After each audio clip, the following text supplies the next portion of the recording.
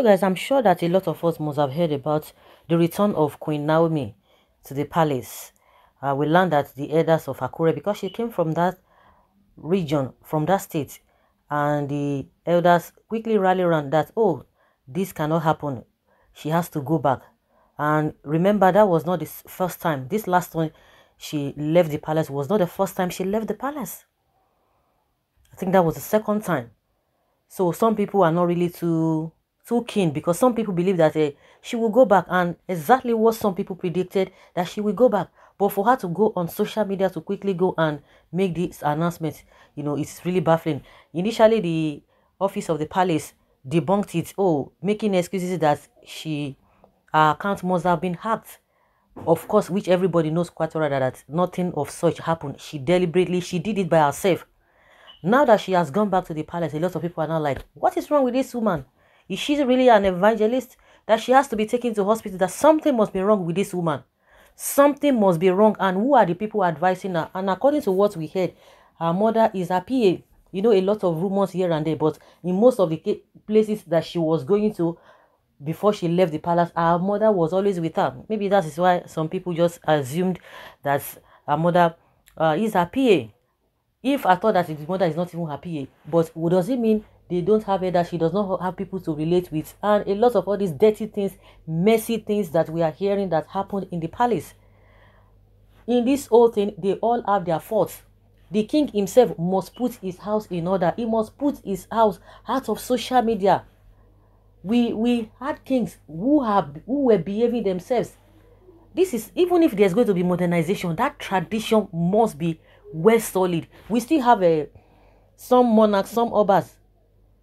And when people begin to make reference to responsible obas with respect, the first person that comes to mind is Oba of Benin.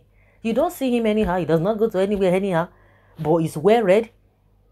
He's enlightened. So are we going to say that, maybe it could be because of those kings or the obas in those days, because they were not exposed or they were illiterate or whatever? No, the ones we have now, they are modernized as well. We have Olu of Warri, a young man too, but their affairs have not been on social media, as in personal affairs like that. Apart from when he wanted to be installed, of course you will hear one or two things. The palace is supposed to be a sacred place, honestly. And that's why you see these days that some people just wake up one day and begin to say, oh, we want to go to the upper palace, we want to go and destroy. They burn. We've seen a lot of cases, just like Oba of Lagos. In those days, who born you? You dare not. You dare not go around the palace. You know, go fit come back now. But now, everything has been watered down. And some people are now saying, this woman must be taken back. It must be taken to the hospital. She must be hospitalized, or she must see a psychiatric, because this is not, it's abnormal. Of course, quite well that people will not want to, because it is an embarrassment to the king. Even if I thought you still want to blame the king, because he must have played some games wrongly. We have Obas now, they have numerous wives. According to the woman, she said religion or the wives, that the other wives are not the issues, but the man is a different person compared to what he presents himself to be in the public. That one is neither here nor there. But what people are now clamoring for, that this woman must be taken to psychiatric, because it's not a normal.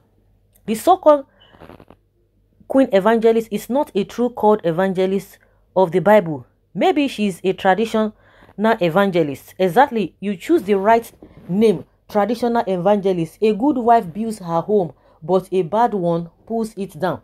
And the question people are asking now that the elders have really come up with all these things, or they've really intervened, the issues that made her to write all those long epistles, have they been resolved? Will they not repeat themselves? Well, maybe that should be one of the meetings they must have had before she could agree to come back. Because the same thing happened, like I said before, the same thing happened in the first, before she gave birth. So how were they able to resolve it that made her to go back? And they now say, Tade Nikawo, we should consider the king. That is the meaning of our son. The meaning of that our son is that, if not for anything, Just think about the kingship. Think about the throne. Leave the person involved, but look at the throne. And that's why you see, like, somebody like Obasanjo, when anytime he sees, not even Tinubu that is so arrogant, so when Obasanjo sees any traditional ruler, no matter how small you are, he will prostrate. He's not prostrating for that boy. He's not lying down for the so-called boy, but because of the authority the person carries, is what he prostrates for.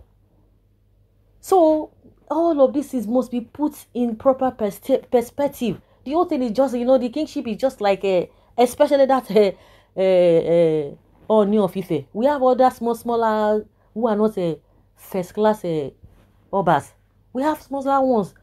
They still maintain that their respect, irrespective of anything. But the bone of contention now is that what made her to go online. If really you wanted to leave, I think the first time she didn't even put it on Instagram. But for you to bring it on social media to write the whole thing, meaning that you had already made up your mind and come what come may, irrespective of anything, you will never go back.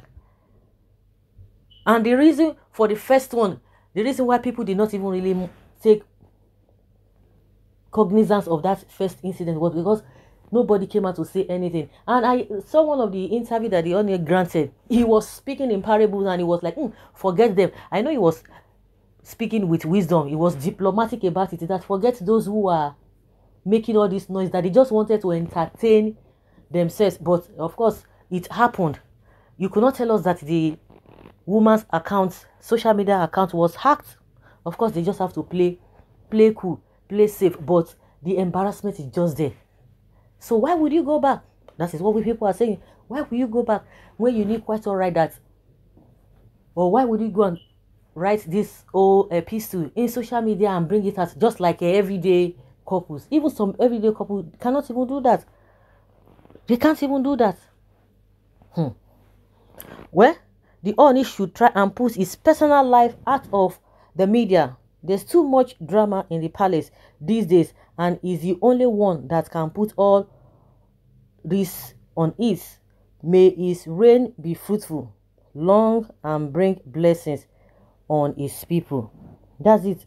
Ooni is destroying and disgracing the exalted throne, if gradually, or Ooni of the throne of Ife gradually through habits and life on social media. That reminds me, Moremi, the courageous queen of the blessed memory. Obviously, it is not an easy thing to suddenly announce one's exit from a purported long-life marital commitment. But then, such decisions are made when an irreconcilable differences are seen. But now that the concerned elders have intervened and spoken, I hope both parties mend the necessary fence with utmost respect for each other and continue to live in peace. May God bless the royal house with moral wisdom. So guys, let's hear your opinion. Do you think the woman needs to visit a psychiatric or to go to the hospital? Maybe because something is wrong somewhere. Because within the space of 1 week, and you took your time to write all of those things, and you didn't think of even the Ade that you always talk about, that Tade Nekaru or Tade Nekawu or Karu, whichever one. So guys, leave your comment down there below and let's have your take.